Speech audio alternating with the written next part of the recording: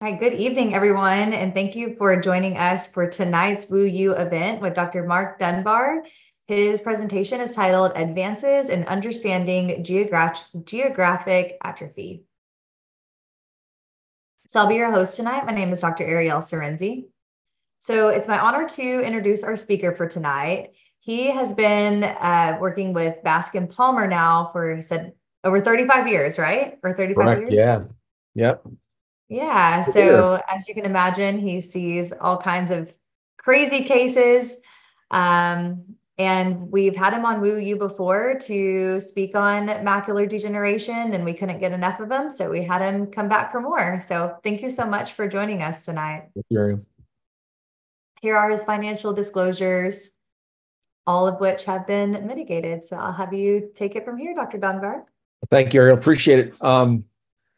This Wu University always impresses me. We've got almost 700 people that are listening in and watching, and to me, that's really impressive. So thank you all for taking the time out. I would love to think that it was because of me, but I know it's just more a matter of getting an hour of continuing education. But anyhow, that's what we're going to do. We're going to talk about some of the advances in the understanding of geographic atrophy.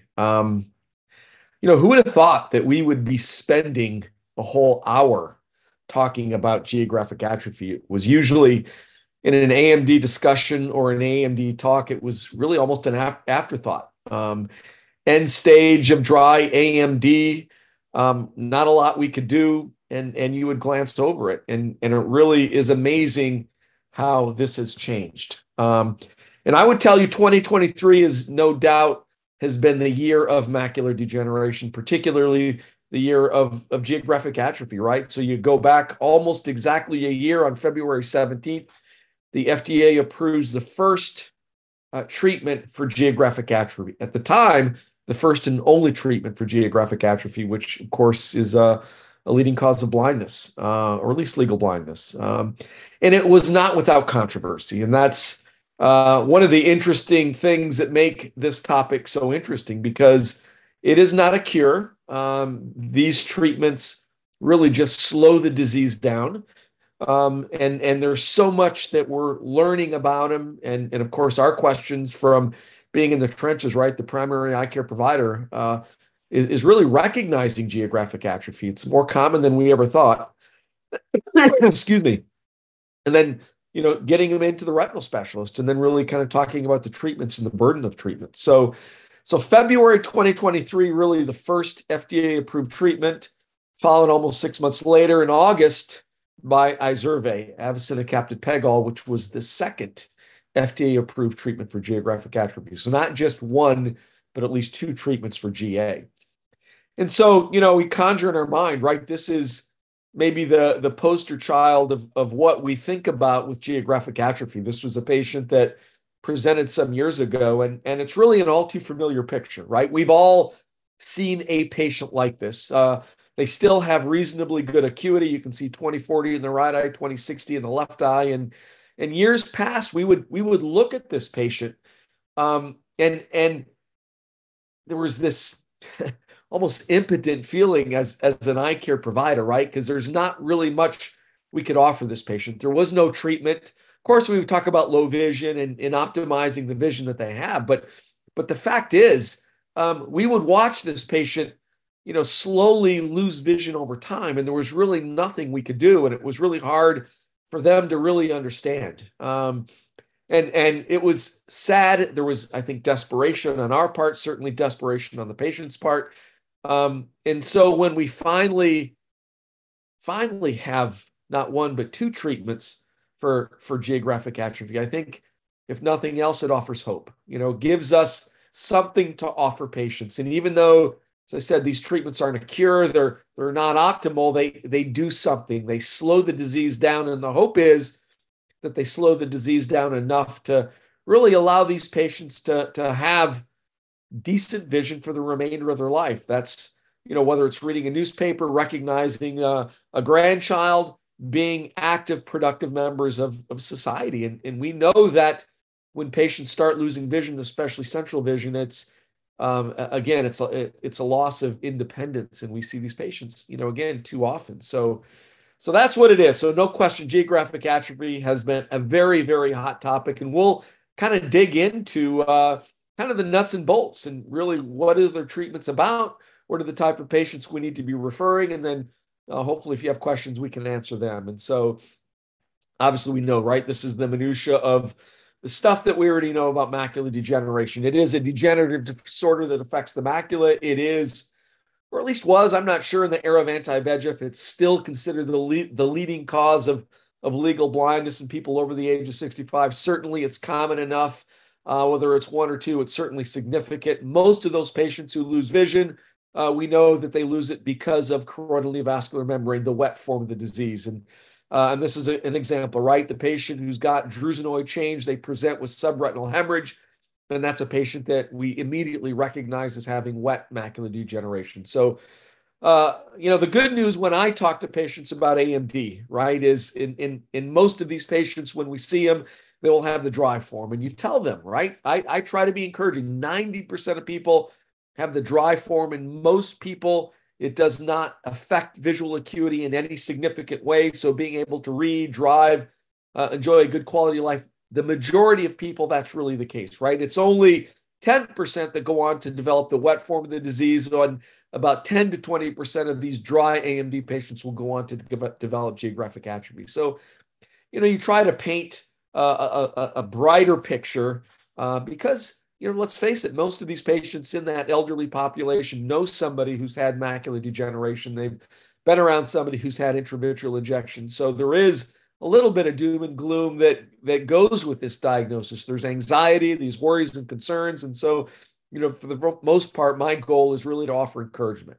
Just because you've got AMD, remember, most people will have the dry form. Most people, it does not progress. And that's why, you're sitting in our chair. We're going to watch you. We're going to do imaging. We're going to follow you. We'll make the appropriate recommendations.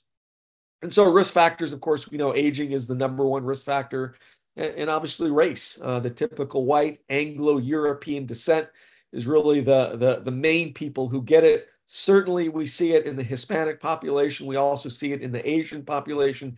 Interestingly, we do not see it so much in the African American or Black population. But in the era of mixed races, certainly you can see it. And we know that genetics, as we've talked about with race and so on, is really a big factor in this disease. We'll talk about really the role of complement factor H and other genes in really leading to the development of macular degeneration. And so the fact is, I think you recognize, right, we've got an aging population, right? We've got about 10,000 people a day in this country turn 65. We know that patients are living longer. There's better healthcare and obviously better quality of life. So it's not uncommon to see the patient who's living into the 80s and 90s. And that's really where we typically see macular degeneration and in particular geographic atrophy. So you look 2020, right? Late AMD affects about 11 million.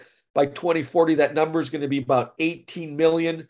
You look in particular at geographic atrophy, that accounts for about 35% of late macular degeneration, and about 20% of legal blindnesses is attributable in AMD to geographic atrophy. And again, this is borne out in all these population-based studies that have been done over the years, and you can kind of see those there on the right. And so, of course, the question is, why do some people get it and other people don't? So we've kind of alluded to this, right? Genetic background, and we'll dive into that a little bit. Those who have complement factor H, maybe the ARMS2 genes, those are two of the key genes that lead to the development of macular degeneration. We know that environmental and lifestyle factors play a role, like diet, like smoking, like oxidative stress. And it's really that interaction between these variables that predispose patients to go on to develop macular degeneration. Of course, we know that we've had great treatments. Well, I don't want to call an intravitreal injection every single month a great treatment, but when you look at what the alternative was in the 80s and 90s of laser photocoagulation, relatively speaking, these were pretty darn good treatments, and certainly they were hugely successful. Hopefully on another time we can talk about that. And again, the focus of tonight is really going to be the treatments for geographic atrophy. And so again, from a clinical perspective, right, we look at patients every day. We typically dilate them. We pick up our 90, we're 78. whatever lens you're used to looking at it. Of course, when we look at the macula, one of the kind of hallmark features of macular degeneration are these drusenoid changes that we see. And so they are extracellular deposits below the retinal pigment epithelium. They comprise lipid and protein-rich debris. So it is the result of an abnormal byproduct of metabolic activity, in part because of some of the things we've talked about. When we look histopathologically, about 40% of drusen contain lipid, and then you see some of these other components like lipofuscin, albumin, and a few other things. Note that you will also see when these drusen have been looked histopathologically, some of the end products of this complement cascade, which we'll dive into, C1, C3, C5. And we'll talk about the significance, but one of the kind of the big questions, right, is the complement cascade one of the mediators of macular degeneration? And we know that that's the case in part because when we look at these drusen, we see some of these end products of this complement factor, this complement cascade. We'll kind of dive into that a little bit. Anymore, macular degeneration has really become almost like diabetic retinopathy. Anytime you see an AMD, I think you need to start thinking about staging or categorizing macular degeneration. You look at the left, not the best slide, you can see a few of these drusen or druplets, and that would categorically be considered early macular degeneration. When you kind of do your ICD-10 coding, you would code it as early AMD. That middle slide, they're intermediate. We'll talk about kind of how you kind of make that differentiation between early and intermediate AMD. But again, you see in the slide, there's more RPE modeling, there's more drusen, even looking at the size of the drusen. If any of those drusen are about the size of one of the branches of one of the central retinal veins, categorically, that puts a patient at an intermediate level AMD. We'll talk about why that's significant in a little bit. And then you look at the slides on the right? You look at the bottom, the typical wet AMD, and then the top is the classic geographic atrophy. And that's really kind of the poster child, if you will. When we think about GA in our mind, that's really kind of the image that most of us think about. And maybe that's maybe not the best way to think about GA. And again, we'll talk about why in just a second. So again, that classification is based on this Beckman committee classification that classifies AMD into 4 stages. Really, the focus that I want you to think about is really that intermediate level AMD. And that's, again, one large drusen that's at least 125 microns. So again, the size of one of the branches of the central retinal vein, or any AMD RPE abnormalities, categorically, that puts a patient at an intermediate. Anything less than that, and again, smaller drusen, that becomes early AMD. And again, that really puts patients in a different category. And again, we'll kind of get into it here in just a second. Again, we know that in advanced AMD, there's 2 forms, geographic atrophy and neovascular AMD. And here's a couple examples of what you might consider intermediate AMD. The one on the left, of course, I think we all would agree with that. These coalesced drusen, you can see the RPE abnormalities. The middle slide, maybe a few larger drusen, a couple of those or 2 or 3 of those, certainly the size of one of the branches of the central retinal vein. And then the one on the right, there's more drusen. Arguably, you could say, well, gosh, is it early or is it intermediate? And we don't want to split hairs. It's whether you called it early and it's intermediate, I think you would recognize the potential of this disease progression. The 2 middle ones I might see in 6 months. The one on the right, I'd probably see in 9 months to a year. We think about when is the best time to initiate imaging. And again, we'll kind of get into that. And here's the classic example. I always kind of show the slides on why imaging an OCT is important, right? Can you imagine looking at this patient without having an OCT, trying to answer the question, is there fluid? Is there choroidal neovascular membrane? And again, relying on your ability to 3-dimensional recognize if there's fluid or elevation. And the fact is, in the era of OCT, that question becomes really pretty easy to answer. And so again, you kind of look at, this is from AREDS data. You look at the bottom, right? From intermediate AMD to going on to develop either advanced dry AMD or wet AMD. You look at the numbers, right? Probably wouldn't be a surprise the 10-year risk of progression to choroidal neovascular membrane being just under 50%, 47.6. Again, this is according to the AREDS study. And so again, I'd probably bet nobody would be surprised at that. But you look at the top one, right? 10-year risk of progression to geographic atrophy being over 50%. In fact, according to AREDS, higher than what we would have saw with wet macular degeneration. And I will tell you, when I first saw that statistic, I'm like, there's no way. I mean, that's just not true. And I would have chalked that up to probably marketing, right? Now that we have treatments, we've got the marketing teams that are kind of getting us to believe that geographic atrophy is probably more common than what it is, because there's no way that it's more common than wet. We just don't really see it. And the problem is, in the form that slide shows, right? The large disciform scar, that is probably, our perceptions would be true. It is not that common. The fact is, typical GA starts smaller. It starts outside the fovea, and again, in the ARID study followed over 10 years, any evidence of geographic atrophy really kind of constituted that almost 54%. We'll again talk about that in just a few seconds. But again, that intermediate level, remember, that's the patient that you're going to start doing imaging, OCT. If you have fundus autofluorescence, it's the intermediate level AMD that you're going to talk about doing an ARIDS formulation. Again, that intermediate level becomes kind of the red flag of really, I think, becoming a little more, hate to use the term, aggressive in how you follow them, seeing them more than once a year, usually twice a year, recommending imaging, recommending ARID supplements. Again, you look at risk of going on to progression moderately high compared to the early level AMD, where probability of progression, most patients do not progress. And so that's why intermediate level becomes such a critical stage. And so, again, just very classic picture of geographic atrophy. It's the advanced or late form. It represents atrophy of the RPE photoreceptors and Bruch's membrane. And so the question is, if you believe the 54%, is it more common than we realize? And I would contend that it absolutely is. And the problem is, we really haven't been looking for it, right? Here's a classic example of a patient who we immediately recognize as having AMD. You see a lot of these hard and soft coalesced drusen. And if you look at the fundus autofluorescence on the bottom, you see that there's a couple hypofluorescence areas that represents geographic atrophy. And so, in this patient who's got certainly intermediate, at least level AMD, our focus has really been watching them to make sure, or seeing if they progress from dry to wet AMD. We really have not been looking for, the geographic atrophy form of the disease. And really, here's a classic example, right, of a patient who's got a lot going on. And yet when you look at it, indeed, this patient has a couple patches of geographic atrophy. Now, this is maybe not a patient that we would refer, and we'll kind of get into that a little bit. But again, just recognizing the fact that this patient has geographic atrophy. And so often starts extrafoveal, it's small, unless you're looking for it, the likelihood is you're not really going to look, you're not going to really recognize it. And so again, the typical patient that you see it in, you look at AMD in particular, I think we know the demographics. The fact is, when you look at wet AMD, it's in that kind of 65 to 75 or 85-year-old group. Whereas you look at geographic atrophy, most of these patients are going to be over that 85 to 90-year-old age group. And again, we just talked about patients living longer.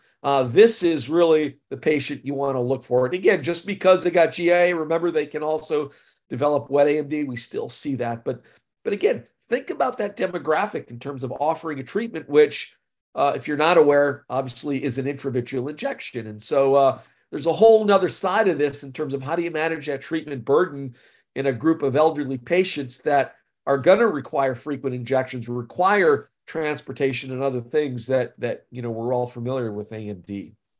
And so I think one of the other truisms that I want you to think about tonight as well is, geographic atrophy typically is slow, and we think of it as a slow disease. But the fact is, it's not that slow. Pretty much every study, and here's an example of one that was done a few years ago, the average time of progression to develop central geographic atrophy was about 2.5 years. And to go on to develop bilateral geographic atrophy is about 7 years. So 2.5, I think, becomes kind of an important number. So when you see that patient with GA, and again, not that everybody's going to look like this slide, but think about the time from diagnosis to becoming central involvement on average is about 2.5 years. Here's another study that was done on the United Kingdom, 10 clinical sites done over a 16-year period, looking at medical records of really a number of patients. And again, on average, patients lost 6 to 10 letters over a 2-year period. And on average, patients that in the beginning, when they were diagnosed with geographic atrophy, were able to drive, really living relatively independent lives. Within 2 years, 2/3 of them lost the ability to drive, lost their driver's license. 1/5 of them became eligible for legal blind services. So again, that idea that 2.5 years or so is really the time frame from diagnosis to many of these, again, not all of them are going to progress, but many of them that will develop central involvement. And so we talked about really some of the mediating factors like genetics. We've learned from the Human Genome Project, we have a really good understanding of what are the genes that drive this disease. And by now you're familiar with complement factor H being one of the key drivers, ARMS2, which is really part of that oxygen metabolism being another key driver. And it is believed that this complement pathway is really accounts for about 40 to 60% of AMD heritability. And again, we talked about some of the components of this complement pathway being found in some of these drusen that we see every day in our clinical patients. So again, briefly, I don't want to get too much into the complement cascade, but suffice it to say, it's part of our body's primitive immune system. Anytime you get a cold like I do, I've got getting over a little bit of a cold, so a little congested, you get a cut on your hand, anytime your immune system gets activated, really part of that complement cascade is really part of that pathway. So it's our first line defense of the immune system. It protects from microorganisms, and it's activated through a number of different processes. The classical pathway is through really an antigen antibody complex pathway. There's a lectin pathway and then an alternative pathway. And once this complement cascade gets activated, you see varying cleavage points, right? Once it gets activated, you see 3 feet, C3 cleaves to C5, C5 goes into membrane attack. There's certain, sub stations of this complement pathway. The end result, of course, is membrane attack complex. So think of this almost like a stick of dynamite. You light it, the fuse goes off, and remember, the body's immune system wants to get rid of foreign invaders, wants to get rid of inflammation. And so that is what membrane attack complex does, is it's like the stick of dynamite that blows up. And unfortunately, when that happens, there's some collateral damage. So we see that in AMD with RPE modeling, we see damage to the RPE. This is really kind of collateral damage of membrane attack complex. So it is believed that dysregulation, unregulation of this complement pathway in part leads to the development of macular degeneration. And of course, you see there's inflammation, there's a number of byproducts as we've talked about. So the idea from a big pharma perspective is if we know that the complement system is really one of the governing bodies that leads to the development of AMD and thus leading to the development of geographic atrophy, if we can slow or better regulate this complement cascade, perhaps we can slow or stop the development of macular degeneration. Again, here's another way of looking at once this complement pathway gets activated. Again, you see C3 cleaves into C5. There is this amplification route, C3 leading to C5, C5 ultimately leading to membrane attack complex. And so again, kind of a complement slide here, but again, this is big pharma, right? The Apellis drug, Syfovre, is a C3 inhibitor. The one by Iveric is absinthe-capsid pegol, is a C5 inhibitor. So the idea, if we can inhibit this pathway, we can prevent the development of membrane attack complex. And again, that's easier said than done, right? There's lampalizumab was a drug by Genentech. It was a factor D inhibitor. There's a number of other medications, eculizumab. There's other, there's other pharma companies that have really tried. And the fact is, many of them have failed until you kind of where we are today with absinthe-capsid pegol, the Iveric drug, and pegcetacoplan, the Apellis drug. And so we'll kind of dive into Syfovre, right? It is a C3 inhibitor. The idea that if we stop it or slow it down, we can really prevent some of the end products of this complement pathway. And so, again, some of the early phase 2 trials. Again, the early trials, you looked at a group that was treated every month. Again, this was an intravitreal injection versus every month versus every other month, followed for a year. And the idea, remember, this wasn't a cure. It was, can we stop or slow the progression of geographic atrophy? And at a year compared to the sham group, we saw a 29% slower rate of geographic atrophy in the every month versus only a 20% in the every other month. And that really led to really the phase 3 clinical trials. And so this was a double mask, randomized. You had one group that was every month. You had one group that was every other month. And these patients were ultimately followed for 24 months. And then there was a 3-year extension study. And again, I don't want to kind of get into the minutia here, but this was the 12 to 18 month results that ultimately led to FDA approval. And so again, 2 parallel studies, as you know, that is what the FDA requires. And when you look at the OAK study, a 22% reduction in the growth rate of geographic atrophy compared to the placebo.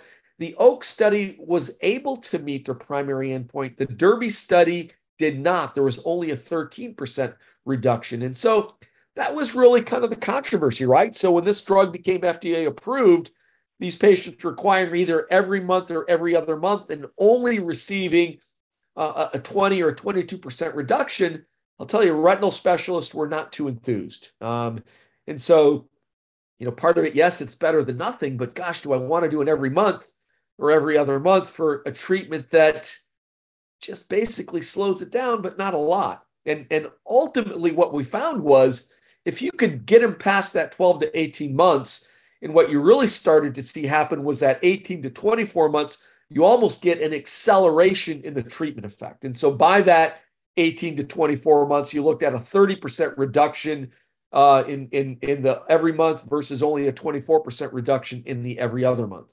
So again, you kind of look at big picture, right? This was kind of the controversy, right? It takes a while for this treatment to have an effect, but once it does, you start to see really a broadening of this delta. And so maybe by month 36 or 3 years, you really start to see really more of a treatment effect. And so, of course, the problem is, right, you're looking at that 85 to 90, 95-year-old patient who's going to come in, whether it's every month or every other month. We're going to have to treat them for a while to really begin to really see more of a therapeutic advantage. And so, again, this was kind of a projection. This was a slide that I made. And then this past month, or this November 2023, at the American Academy of Ophthalmology, they presented their 3-year extension study. And indeed, that's what they found. And what they found is, especially with these non-subfoveal, so these eyes that have better vision, lesions outside of the center of the fovea, in fact, they did much better, a 45% reduction in the rate of growth of geographic atrophy compared to the sham group. And so, again, this was really looking at non-foveal and subfoveal, but ultimately, I think when you're looking at these eyes, and these are, again, this is optometry's role, right? Identifying, recognizing these patients who still have good vision, maybe even excellent vision, that maybe have a potential of threatening vision, of getting them into the retinal specialist. And those are the ones that, if we can get them in while they're still seeing well, that would be, I think, ultimately the goal.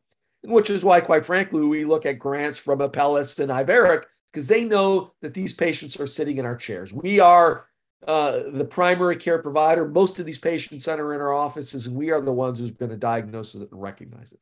So again, just kind of almost what we saw and recognized.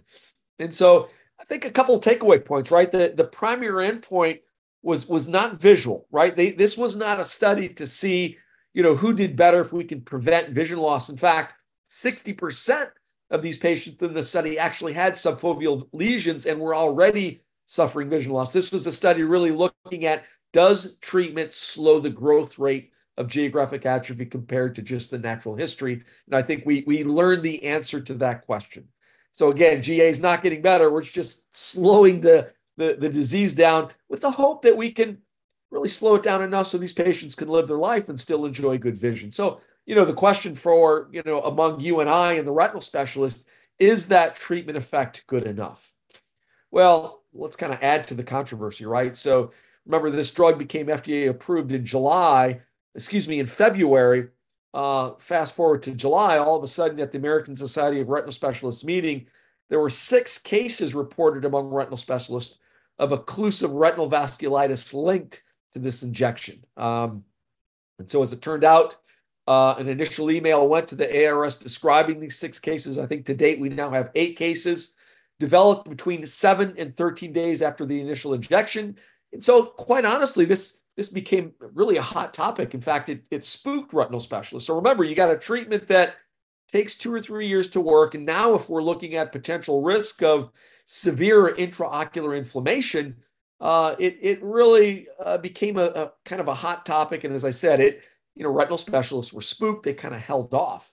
And kind of as you go forward and you look at it, that risk is still, almost less than what the risk of endophthalmitis. And again, there was, as they kind of looked more carefully, what they found was that it may had to do with the type of syringe, and there's a little filter on the end of the needles, and what they were able to maybe pinpoint is it was maybe related to that, and that has since changed. So again, you're looking at an extremely low risk of inflammation.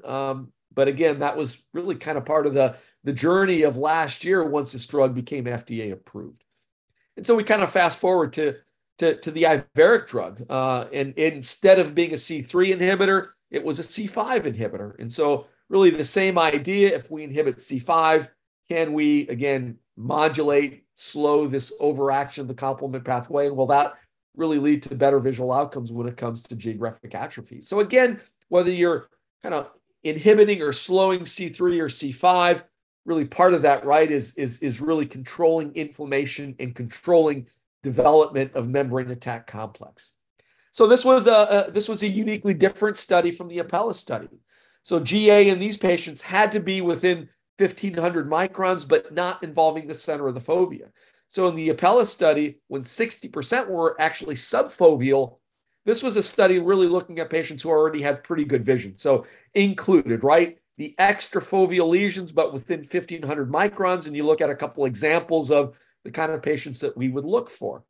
Patients that were excluded, subfoveal lesions, as you're seeing here, or patients who had lesions that were well outside of that 1,500 microns that really were not viewed as being a threat.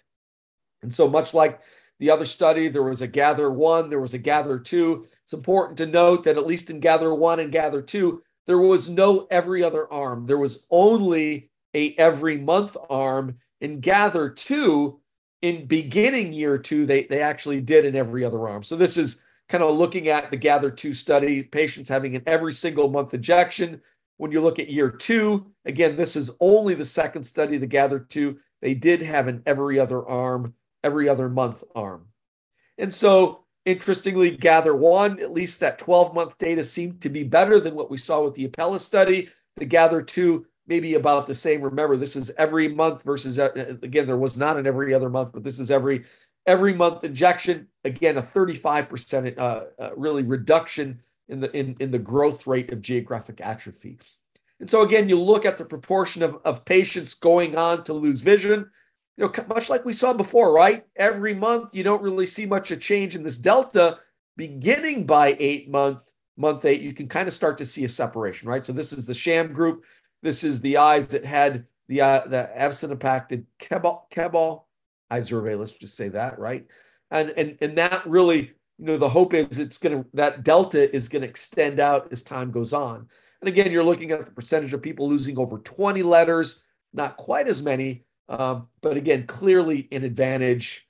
Again, this is looking at 10 letters of vision. So this is kind of an important slide. Your risk reduction, eyes that were not treated were more likely to lose at least 15 letters over the course of that 2 years compared to eyes that were not treated. Now, interestingly, at 24 months, that difference went away. But at least for the first 12 months, patients that were not treated, more of them went on to develop at least 15 letters. That's about 2 to 3 lines loss of visual acuity compared to the treated eyes. And again, we kind of alluded to the Gather 2 study, which is a 2-year phase 3. And this is the one that's looking at every other month compared to an every month group.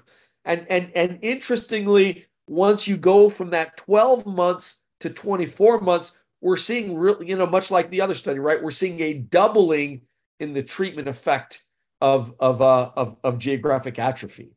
And this is every month versus every other month. So again, after the first year, being able to kind of back that off to every other month, we are really seeing almost a doubling in the treatment effects. All right. So this is the sham group. This isn't the sham. This is I'm not sure what we're looking at. I think we're Not sure what the difference is, but you're looking at baseline. I don't know if this is gather one or gather two, but point is you're looking at baseline compared to what you see baseline to 12 months and then baseline to 24 months. And the point being, you're really seeing this acceleration in the treatment effect after that 12 month period. In fact, really a doubling of the treatment effect from 1 year to year two. And so that's really kind of the message, right? If we can get these patients past a year, we really start to see a much better treatment effect from the drug. Now, there's a few things that we're not going to have a lot of time to talk about, but just keep in mind, this is an important point, right? Eyes that were treated, whether it was with the Apellis drug or the Iveric drug, there was a greater risk in the treated eyes of going on to develop wet or converting to wet AMD, about 3 or 4% in the sham group, about 7 to 8% or even 9% in the eyes that had a treatment. So that is one thing to note, that these eyes that are going to be treated for geographic atrophy, the risk of converting to wet AMD may be a little bit higher. So let's talk a little bit about kind of some of the imaging modalities that we use to recognize and diagnose, right? And one of the things that I talked about from the beginning is I think GA is more common than we have ever realized. And part of it is we just really haven't been looking, right? We've looking at our kind of OCT scans, and the question has been, have they converted? Do I see fluid? But yet you look at a couple of these patients, right? And this patient indeed has little focal patches of geographic atrophy. And maybe because there wasn't a treatment, right? There wasn't nothing we could do. So we really weren't focusing as much on that patient. And again, one of the issues, of course, if you're only using fundus photography is that sometimes it can be hard to recognize, right? You may have insufficient contrast. Some of these smaller lesions, like we look in this patient, may be missed. Here's a patient, large geographic atrophy, but again, sometimes you just don't have the contrast to really pick it up, even though I think nobody would miss this one. But that's really one of the limitations of just using color fundus photography is, again, sometimes you don't have the contrast. Small lesions can easily get missed. And so again, I think most of us have OCTs. I think we can utilize our OCT and, again, do a better job of recognizing and picking up geographic atrophy. And again, as I said, I think our focus has been over the last several years is really looking at these scans. And this is a case in point, right? Double layer sign in a patient who's got a little bit of elevation of the RPE. The question clinically, does that represent subretinal hemorrhage? And in fact, this patient has an occult choroidal neovascular membrane, even though there isn't fluid. And we don't see GA, but again, we really weren't looking for it back then. And so I think there's a couple things to recognize. I think you can look at least on the Cirrus, this is the en-face image. And some of the other devices, you can look at the near infrared image, and you can pick up little areas of geographic atrophy. This one, of course, is not subtle. You can recognize it. But the important thing here is to look at this large transmission defect, right? Because you've got loss of the RPE, picture this almost like a waterfall. You can see this transmission defect into the choroid, which is really pathognomonic for what you see as geographic atrophy. And again, you'd want to correlate it with what you saw with this en-face image. We're not going to get a chance to talk about biomarkers tonight. There's just not enough time, but that's one of the things that when you start looking at your B scans, looking at some of these biomarkers that might be prediction for progression. Here's a 79-year-old male who's got intermediate macular degeneration, and I've probably been following this patient for at least 3 or 4 years. He is great about coming in every 6 months like clockwork. He's on an ARID supplement.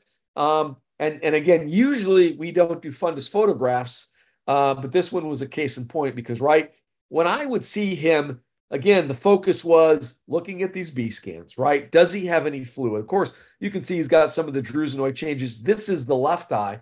And again, we'll kind of put you back to January 2023, almost exactly a year ago. I knew that we were going to likely get an FDA-approved treatment for geographic atrophy. So I'm looking at this patient, and all of a sudden I'm looking at the left eye. I'm like, wait a minute.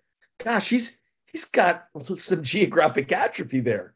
And sure enough, when you look at one of the inferior roster lines here, right, he's got that transmission defect that we talked about. You don't see it here. You can kind of recognize it on the en-face image, but on this inferior scan, clearly he's got a patch of geographic atrophy. And when I look back on some of these en-face images, guess what, right? You can see it a year earlier, little small patch of GA. Here you are a year later. And guess what? I mean, he's getting bigger. And again, I had not been looking, I had not been focusing. I've been really focusing on dry AMD. Has this patient converted? And gosh, all of a sudden I'm like, wait a minute. And so, he ended up actually, this was his last visit because he was moving to Columbia, South Carolina, and I ended up recommending him to see Lloyd Clark in Columbia. But we started talking about there is a treatment. I'm not sure if you're a candidate. If this progresses, again, it's another reason why we need to see you at least every 6 months. Here was another patient, perhaps maybe the first patient that was treated at Bascom Palmer. Again, almost the same example, right? This is a patient that I started following with cataracts. She's got obvious intermediate level AMD. I'm doing my OCT scans and I'm following her. And so here she is after having had cataract surgery. And again, 2025 in the right, 2030 in the left. And again, we won't get into biomarkers, but you look at some of these changes, there's a hypertransmission defect. You've got what's called a hyperreflective foci on our B scan. So again, looking at things that might be predictors of progression, even just simple things as drusen height.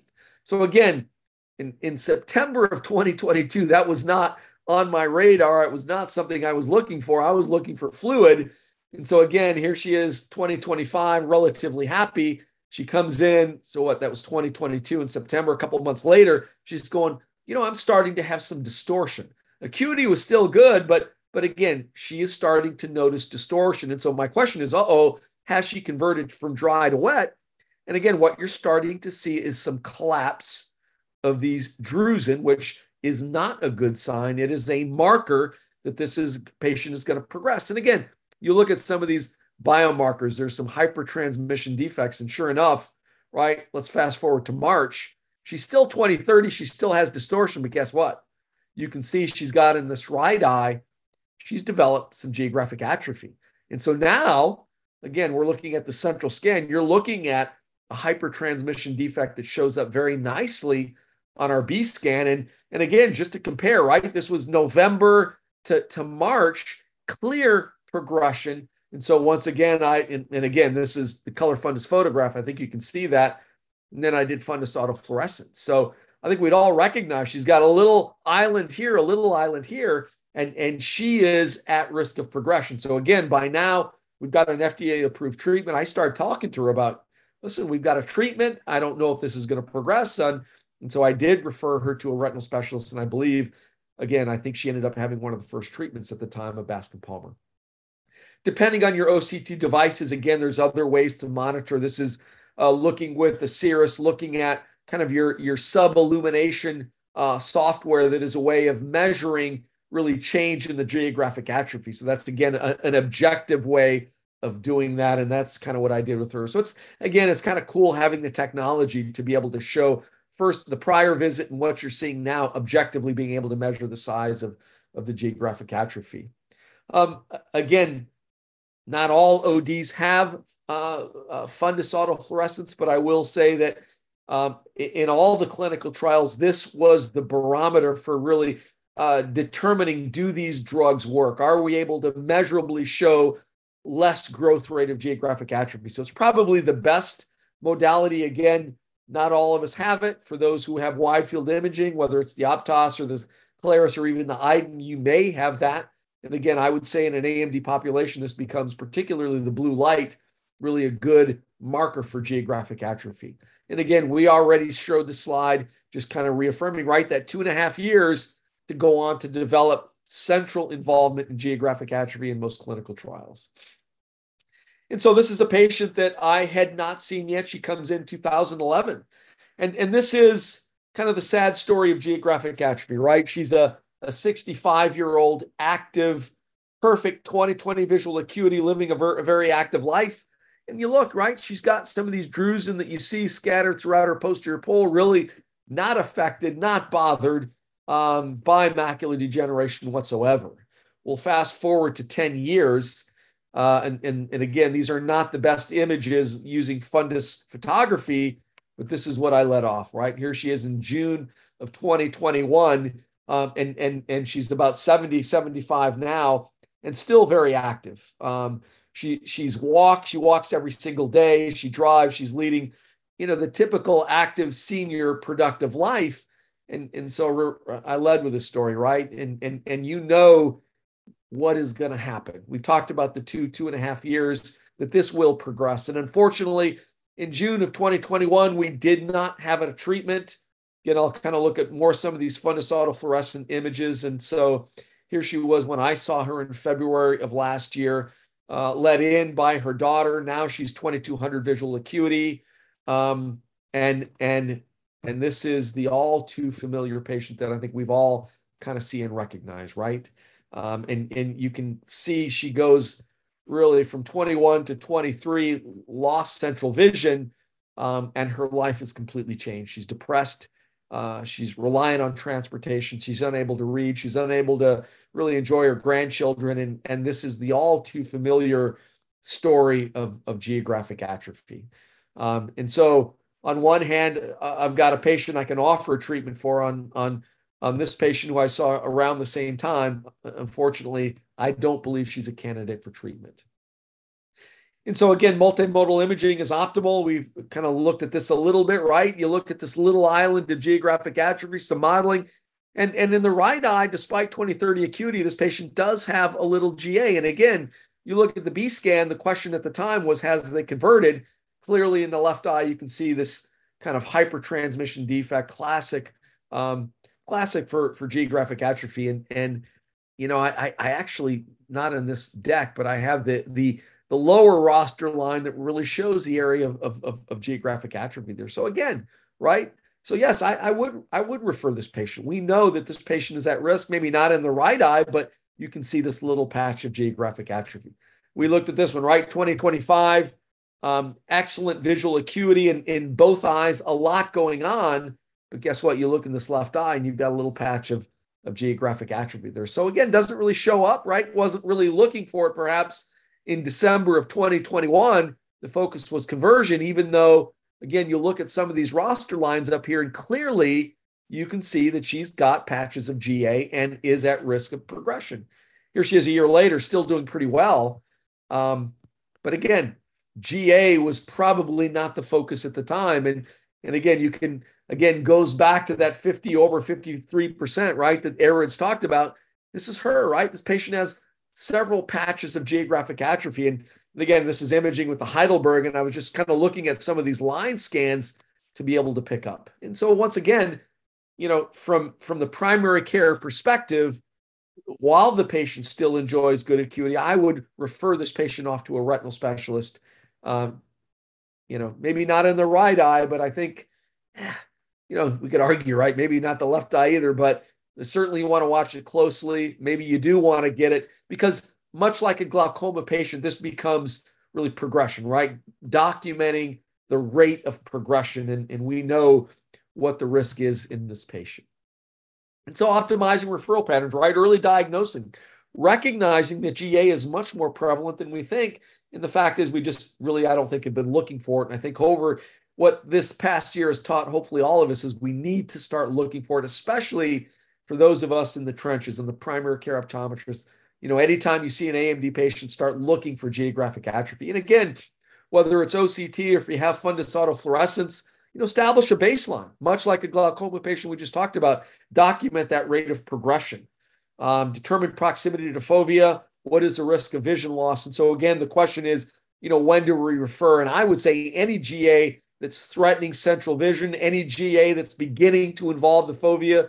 We've looked at a couple examples of this, large extrafoveal lesions, maybe not this one, but certainly, and maybe not this one either. 2200, they've already got central GA involvement. Those would probably not be the ones that I would refer. And so kind of let's summarize this up where we are today with geographic atrophy, right? 2 FDA-approved treatments. Unfortunately, it does require a monthly or an every other month injection. Izervay may work a little more quickly, but again, as we kind of carry this on for the course of 2 to 3 years, I think maybe even Syfovre, what we're seeing may be a little bit better, but one of the issue is, or maybe a little bit more of an increased risk of intraocular inflammation.